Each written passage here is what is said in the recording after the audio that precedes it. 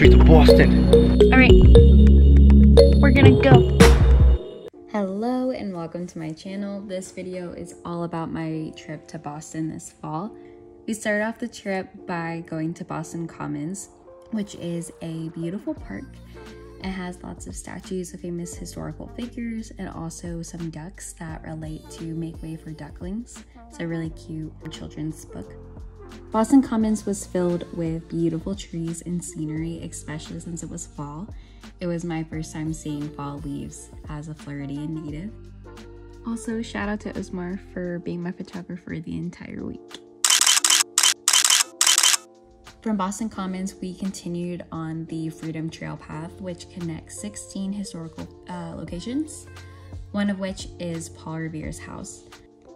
Paul Revere was a really cool dude. He did a lot of different things, but he's most well known for his midnight ride alongside some other riders, where they warned that the British were coming, one if by land, two if by sea, and he hung those lanterns in the Old North Church to let the Boston community know that the British were coming.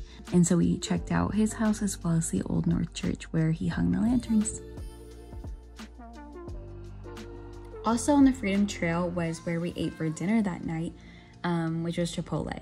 It may seem kind of sad to eat at a chain restaurant on vacation, but technically it's a historical site and was once home to a really large publishing company.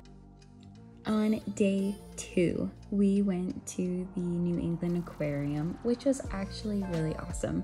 They had seals, sea lions, stingrays, penguins. The penguins were absolutely adorable and I could watch them for hours.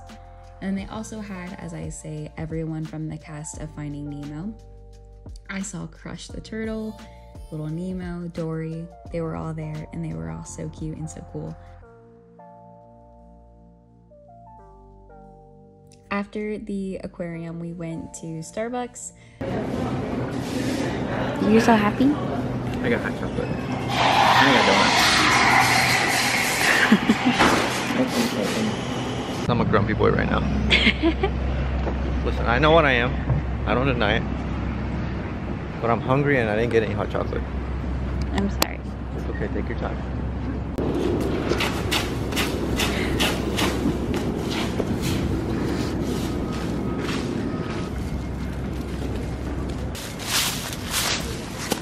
On our way to the Museum of Contemporary Art, we ran into a cornhole yard game area, and so that was really fun to do because we were in no rush to see everything.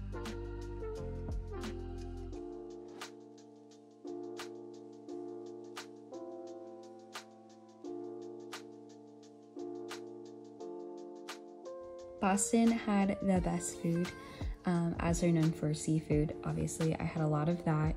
Boston cream pies, all of the things. It was really good all the time. And then the next day we went to the public library, which is kind of a funny story. I accidentally made us walk miles to a public library that was really sad looking, especially in comparison to this beautiful piece of art.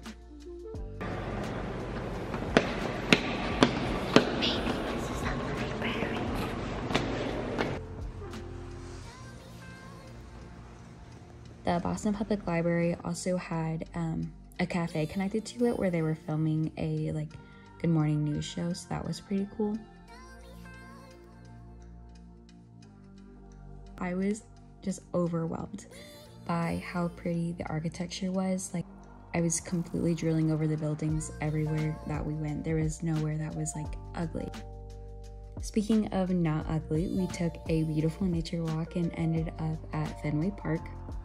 And so that was really cool to see. We also, I think, stopped by Target on our way to another museum, which I think was my favorite part of the trip.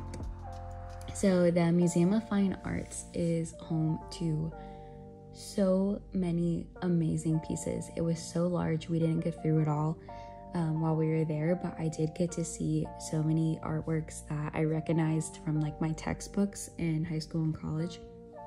Like Salvador Dali, Monet, Van Gogh.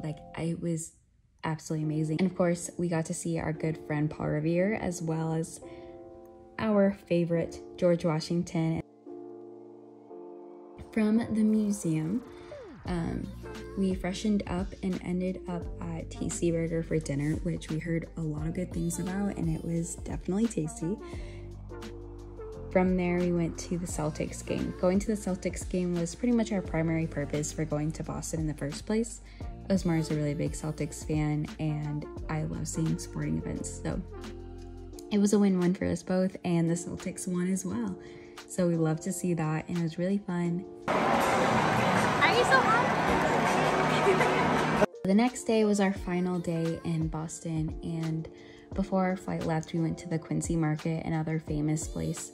And I think it's on the Historical Trail as well, or the Freedom Trail. They had really cool shops and restaurants, and I went into a Christmas in Boston store where I found an adorable ornament. If I ever travel somewhere, I like to collect an ornament with me as my souvenir, and that's kind of my way of seeing all the places I've been. So I finally get to hang up my ornament on my Christmas tree and wish you all a very Merry Christmas. Thank you so much for watching. See you next time.